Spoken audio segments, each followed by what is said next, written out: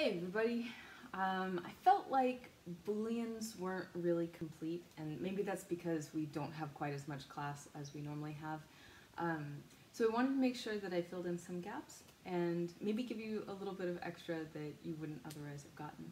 So you know that my background was in engineering when I was in college, and one of my favorite classes was computer engineering, although I ended up being a transportation engineer. In computer engineering they have actual physical systems, devices that will let you build an AND gate, like it's a thing, right?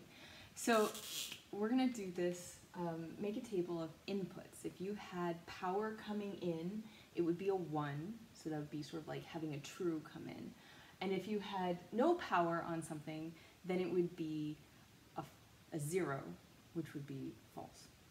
So because I'm not asking you in this computer science class to actually think about real power, no power situations, I'm not going to do this with 1s and 0s, but I am going to do it with trues and falses because I think that'll help you guys. So let's start with what happens if you put in a false and a false, right? No power goes in. Does any power come out? There's no way, right? It's still going to be false. 0 power. Okay, so if you put power into 1, but not into the other one, right? And this is an AND gate. It wants this one and this one to both have power before it gives you anything. So you're still not going to get anything useful out. And then the other option, the very last one, is that if you have power in both places and it's AND, you're definitely going to get some power out. All right, let's do the same thing for OR. So an OR gate looks a little bit different because it has this curved line here. We're going to have the same inputs because this is every set of possible inputs that you could have, right? If this is false, this could be false or true. If this is true, this could be false or true, right? Okay, so if these are both false and this is an OR gate, no power, absolutely no power will come out of that. If this has no power and this one does, this is saying if either of these has power, we're good to go. So true, true. And if both of these are powered, you are still going to get power out the other side, because if one or the other or both of them is true, that's what you should get. So you'll end up seeing well, I'll show you just for fun. All right, so in computer engineering, you'd end up with these cool diagrams, and you'd have to figure out what would come out of the circuit.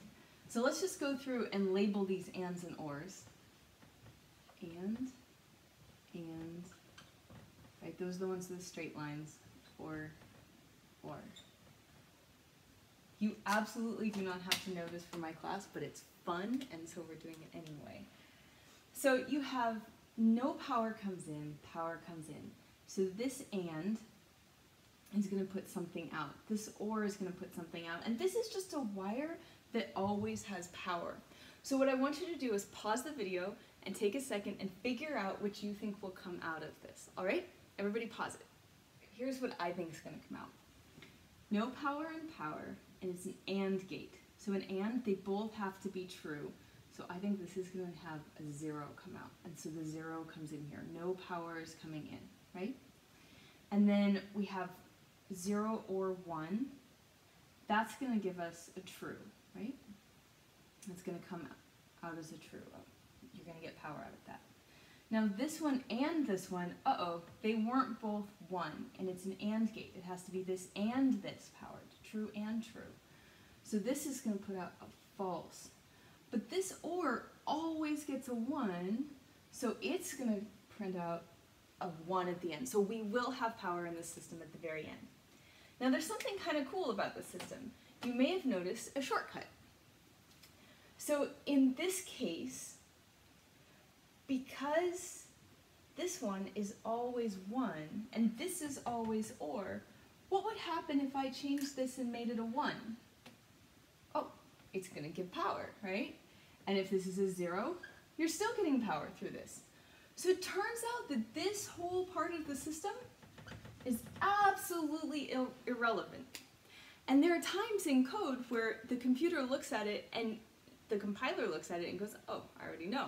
And in Java, it's called a short circuit.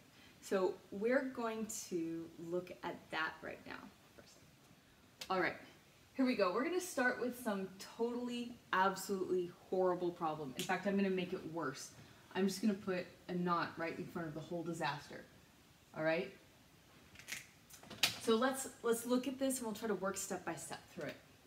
So I'll start with the parentheses. And here I'm going to say, like, let me keep my not so I don't forget about it.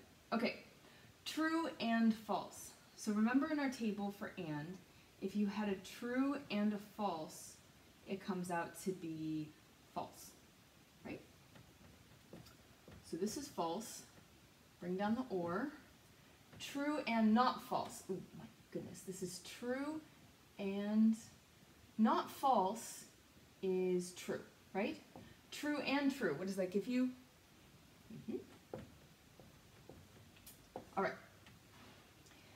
So now we have this or, and we have true.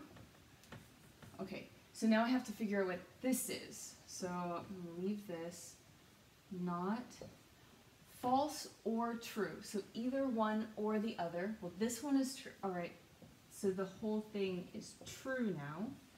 Okay, not true. Oh, not true is false. And now I'm bringing this down. True or false. Oh, that's just true. Okay. Now, here's the thing. When the computer sees you type this big, long, terrible thing, it focuses on one particular part of it, which is kind of cool. True or.